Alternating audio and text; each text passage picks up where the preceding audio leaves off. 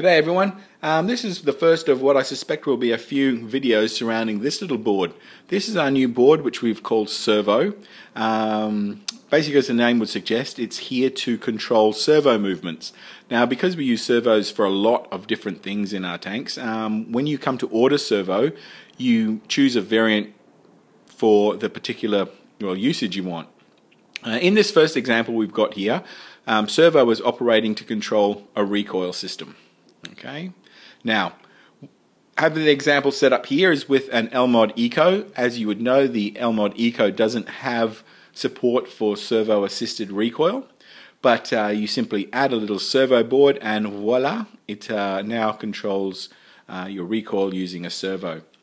Now, I'll go through, well, there will be a video or some sort of information showing you all the different ins and out of servo, but basically servo needs to get a 5-volt power supply, and if you're using it in this case, the best place to get your 5-volt power supply is from your receiver. So tap off any spare channel and that will run into servo to power the system up.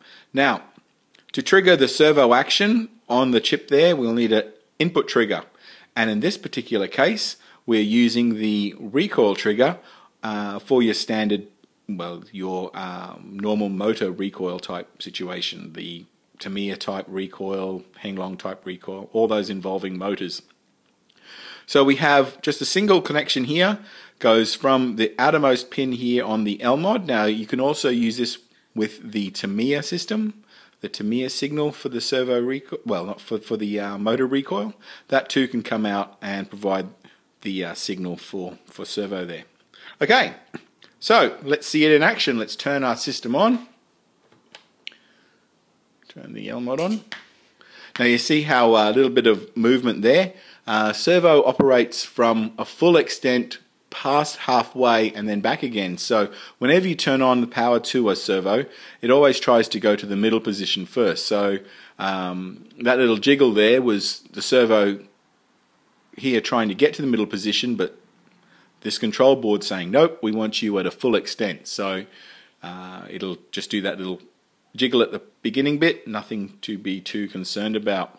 Okay, so it's all set up here. Don't need to turn the sound on or start the engine up as far as the L-Mod goes.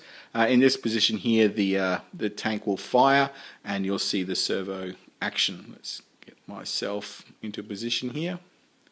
There we go. Here we go.